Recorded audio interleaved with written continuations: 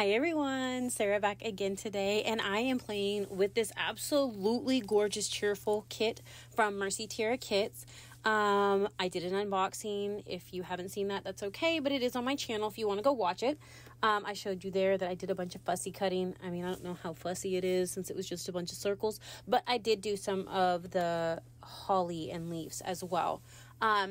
But I will be using bits and pieces from the Cheerful Main Kit, Embellishment Kit add-on, the, well, I guess technically I'm not using the ad paper pack, but I do have it too, and the cardstock add-on. I also use the Mixed Media Kit as well, just a few things from it. So you'll see me go through and use those. I'm using 3 photos from last year, actually, because, I mean, it's not Christmas yet, but I didn't scrapbook all of my photos from last year, so it's okay. I think it's perfectly fine. I don't know. I can't decide if I'm going to make some more layouts without photos on them, or, I mean, I do have a few photos here and there from last year that I didn't scrapbook, thus I'm scrapbooking these. So, I don't know. Let me know what you guys think. Are you guys okay with me scrapbooking some layouts that don't actually have photos but have mats and stuff for when the holiday season comes and I have those pictures, and then I can just share those with y'all again once I add my photos and maybe add a little more something to the layouts? I don't know. Let me know what you think. Anyways, so I had laid a bunch of that stuff out where I thought I wanted it, and then I'm like, hey, let's knock it all off of there. And I went ahead and grabbed one of the stencils from the Mixed Media add-on, and I grabbed some Distressed Oxide and Black Soot from my stash. And I'm going to just do some messy stenciling on the background. It looks like a complete and utter mess, and I'm okay with that because I didn't want it to be perfect. I did line it up quite a bit, but as you see, it's like all over. And then I grabbed that gorgeous Distress Spritz barn door and splattered it all over my layout. That is not the last you'll see with that one. I will do it again. I'm going to go ahead and roll this with my paper towels because I am completely and utterly impatient. And I went ahead and grabbed my 3D foam from my stash, and I'm putting it behind my photos so they'll all be popped up. So I just slide all this other stuff underneath them. That way the photos are up and, you know, above everything, I guess. I mean, pretty much. Yeah. I mean, I keep having a problem with some of my stuff falling towards me, but I also wanted to grab my, my distressor there.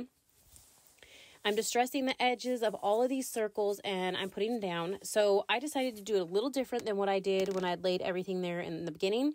So I started with my pinks and reds, and then I went to my greens, and there's little bits of black here and there. I added a couple of the little pieces that are like the cream colored background with the writing on it, like newspaper text and stuff like that. I love those kind of things. And then I'm going to pop in just a couple of the smaller black ones instead of the really big ones. Just tying in that background a little more. I liked the black, just the little pops. And then, I mean, this is just kind of what I do. I've got things down where I like them, so I'm just going to kind of lift the edges of them up and stick some glue underneath them so they stay where they're at. I'm going to work my way around the entire layout as I move it in a circle. And add some glue underneath the edge of them so that they can still pop up. So that is what I'm doing right now. I absolutely love this kit though. It is so gorgeous. There are so many pieces. There's bits of Simple Stories. There's Vicky Booten. I mean, the colors are just fantastic too. So I think I finished gluing those down, and I'm like, okay, I'm going to mess around with some other stuff. I did remember, you know, to glue my photos down, so that was a plus. And I decided I was going to use Holiday Fun. Let's do this. And let's see, that top one said Holiday Lights, or nope, that says Highlights, not Holiday Lights. I also added one on the left. It says Best Gift Ever. The one on the right on top of the pink snowflake says Under the Tree. The little banner at the bottom says Capture the Moment. They were all perfect for these photos. And so I'm distressing the edges, and I'm going ahead and gluing those down as well. Again, I don't add a ton of glue because I always want to be able to stick stuff underneath the edges and stuff, as you see me doing here with the holly.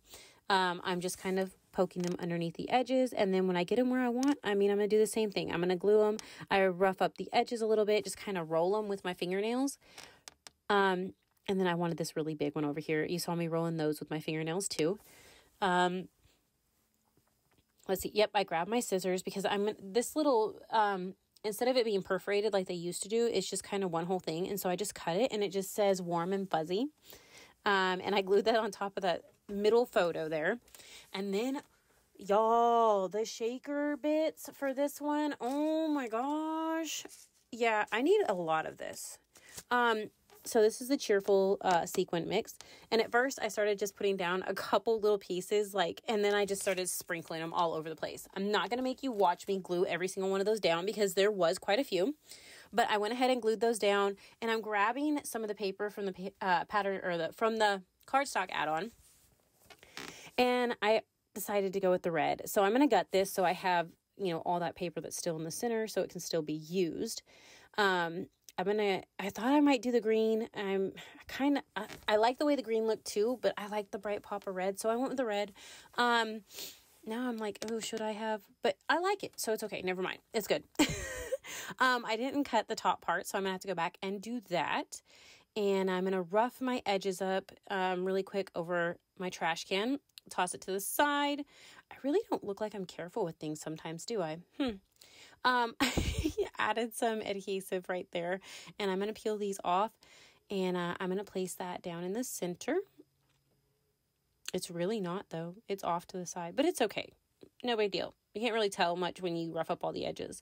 I grabbed that spritz again in Barn Door, and I am splattering some more of that red here and there, and that finished this layout. Super fast, super easy. It was so much fun, though.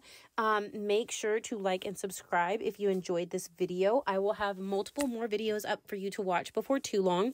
Make sure to join the Facebook group so you can see all the beautiful inspiration, and have a great day. Bye.